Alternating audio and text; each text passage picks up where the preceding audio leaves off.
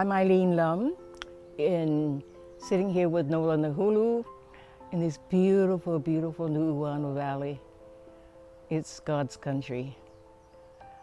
And you asked me how Professor Richard Vine, our beloved voice teacher at the University Music Department, he had marvelous students like Shigeru Toki, Emma Veary. You ever heard of Virginia Rodriguez? Gorgeous, gorgeous. Yeah, I wonder what happened to her. Jimmy Shigeta, that movie star. So Alvin Ng. Well, of course. Yeah, yeah. Yes. So that's our beloved teacher. I spent about 2 years at the University Music Department, and I knew I wanted to do church music. And so after 2 years, I transferred to Wheaton College in Illinois. Wonderful conservatory and wonderful Christian education. So, and I also changed my major to Christian education because I knew I wanted to work with children in the church, specifically with music.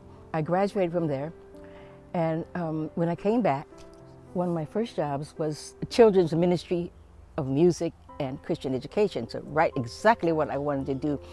And I had, at that time, Kalihi was very residential. So I started working with an adult choir. And then I expanded it, and I had a graded choir system. And eventually I was working with 250 singers, which included 7 ensembles, and starting with preschool and going up to makulis. And I loved it. I loved it. So evidently, Richard Vine, see, I hadn't been in touch with him when I left for college. He must have heard about my graded choir system. And so one day I got a call, and he says, Eileen, I've been waiting for you to come home from the mainland. Come and see me.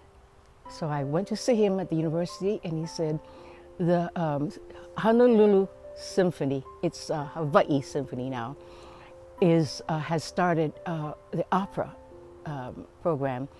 And they're doing, the next opera they're doing is Bohème, and we don't have a trained children's choir. And he says, would you please help me get it started? And I immediately say yes, because I tend to say yes to anything that people need help with, even if I don't know what to do. I didn't know beans about opera.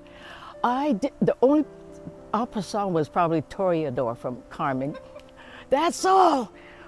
And you know, I tend to like challenges. So I said, okay, if I can lead 250 people in a church with 7 ensembles, I should be able to learn opera. And so that's how it started. You asked me, Nola, why? What was inspiring us? It was just a need for a children's opera course. So anyway, so we fortunately, everything was paved so easily because we met at the university. We started our music, and Professor Vine was there to give me all the support I needed, and I never had to deal with the university. He was the one who dealt with it. So hundreds of kids showed up. I was really surprised. I was wondering, what kid is going to come for opera? They don't even know what it is. I want the kids to have a commitment.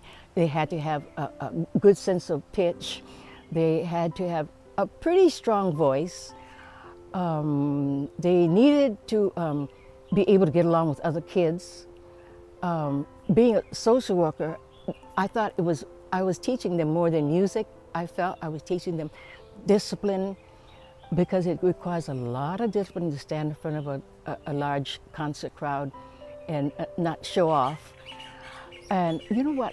I cannot remember ever having to reject too many people, too many kids. So I think they must have been committed.